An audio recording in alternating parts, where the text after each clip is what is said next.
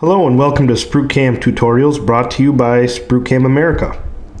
In this tutorial I'm going to show you how to use 2D contouring to mill along a curved surface, and what we're going to do is make this this tube have delineations on it like a dial. And how we're going to do that is I have imported this model that I made. It's a 2-inch diameter tube with about a 1/4 inch diameter, 1/4 inch thick wall. And I'm going to first define the workpiece for this. So I am going to click on workpiece and click primitive.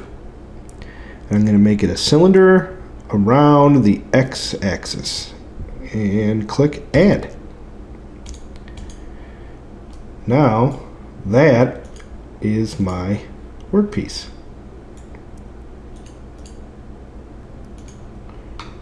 Now I have to create the geometry to make the delineations for the dial. So we're going to click on 2D geometry, and we're going to click on the top view and zoom in a bit here. Now I'm going to make 2 lines. First line, I'm going to click on the line tool and click to origin. And I want that line to go to -0.25 x. So I'm going to click enter, and then I'm going to click y of 0, and there's my first line. I'm going to do the same thing, make another line right over the top, and I'm going to click in the box and put -1/2 inch and enter, and y0 and enter. Now I have 2 lines that overlap. So now we can go back to the machining tab, and you can see the lines in here. And we are going to create a finishing 2D contour. Now we'll turn the tool off here so it doesn't kind of get in our way. And what we want to do is go to our job assignment and pick our base surface. Now the base surface for 2D contouring is something that's a little bit newer in the last few releases. So we're going to click base surface, and then we're going to click the outside of the cylinder and click OK.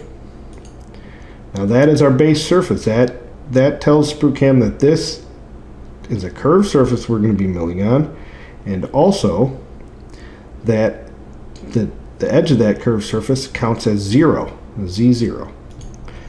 Now that we've selected our base surface, we're going to select our curve. So I'm going to come over here and click curve. I'm going to take the drop down and pick global CS. And these are the 2 curves that we drew in 2D geometry. So I'm going to pick the shorter of the 2 curves, which is C11, and click add. Now you see that went straight up, way up to here. That's because we have some different heights in the parameter setting. So now we're going to double click 2D contouring, and I have a 1/8 inch engraver right here, so I'm going to double click that.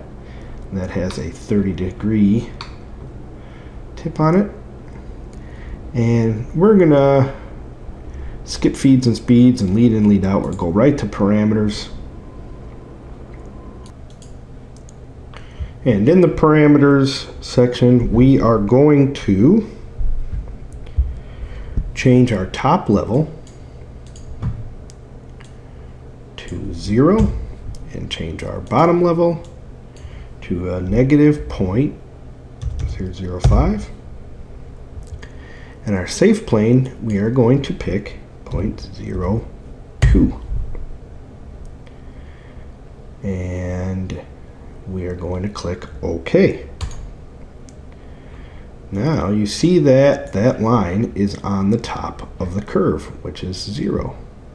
We'll click run, And let's go ahead and simulate what we got here.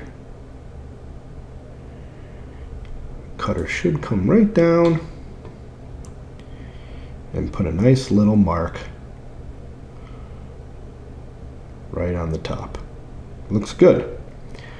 Well, that's just one mark. What do we got to do? We have to transform that geometry. So we are going to go back into 2D contouring, go to transformation, and we're going to pick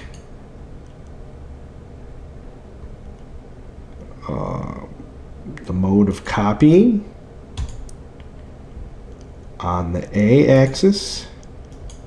We're going to put 2-degree delineations on here, so we have to do that. What's 360 divided by 2? It's 180. So we will click OK. And now we will rerun the part, and you can see all those little lines have gone in.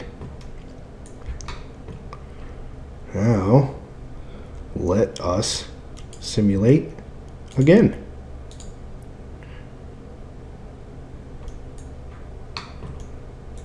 Oh, the simulation engine's not looking too good right now. Let us go to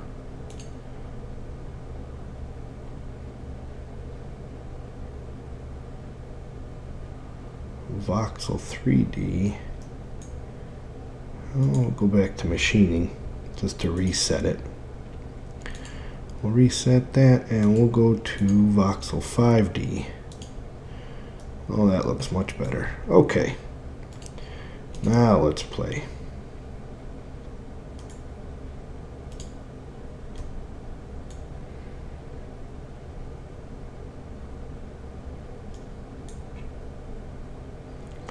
That looks much better. So that's going to go around the whole cylinder. We'll speed it up and put a line every 2 degrees. Alright, but we have 2 lines. So we'll go back to our machining tab and right click on 2D contouring and click copy, and we will right click and click paste. Then we will click on the second 2D contouring and we are going to eliminate our first curve. So we'll put clear in there. Now we'll click on the curve icon again, and this time we are going to pick K12 and then click add. Now it's jumped up that longer line to the top, but we don't want those every 2 degrees. So we're going to double click, put our multiply step at 10 and change this to 36 and click OK and run. Now every 10 degrees there will be a longer line, so you know where the 10 degrees are. So I hope this has been interesting. You know, one last thing we could show you is let's turn on the machine and see what it looks like doing the whole process.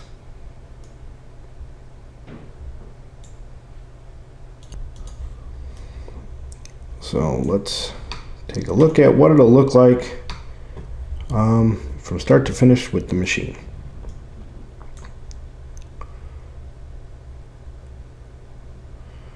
There you go, every 2 degrees, and now we did every 10 degrees.